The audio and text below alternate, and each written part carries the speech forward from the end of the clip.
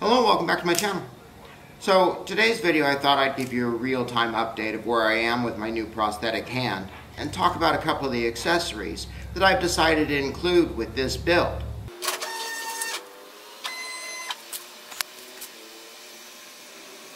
So here's the new hand.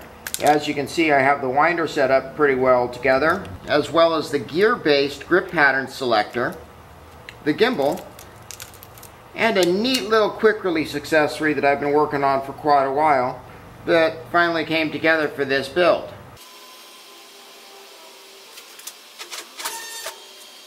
Thanks to the printers that Creality sent me to aid me in prototyping my prosthetic hand build, I've been printing a lot more of my designs to make sure that they fit before investing the time and materials to build them out of aluminum.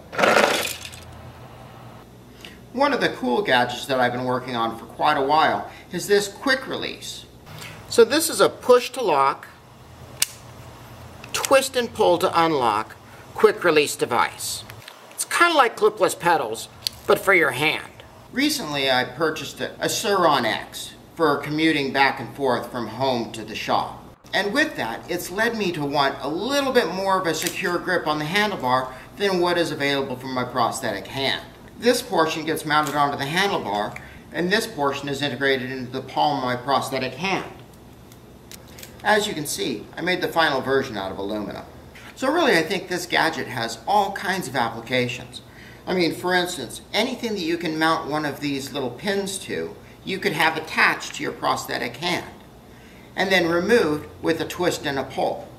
If you're a member of the Missing Parts Club and think that this is a device that would be helpful to you, let me know and I'll direct you to where the print files are so you can try it out for yourself.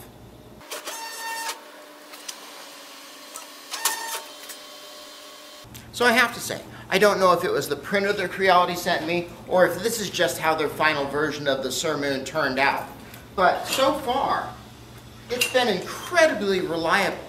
I have yet to, and I know this is going to totally break the streak, I have yet to return to the printer to find a pile of spaghetti.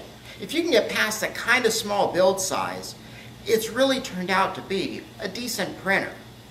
There's links in the video description if you're interested. Well, that's all I have for this video. Please remember to like, subscribe, and share my videos. And if you have time, leave a comment in the comment section. Thanks for watching.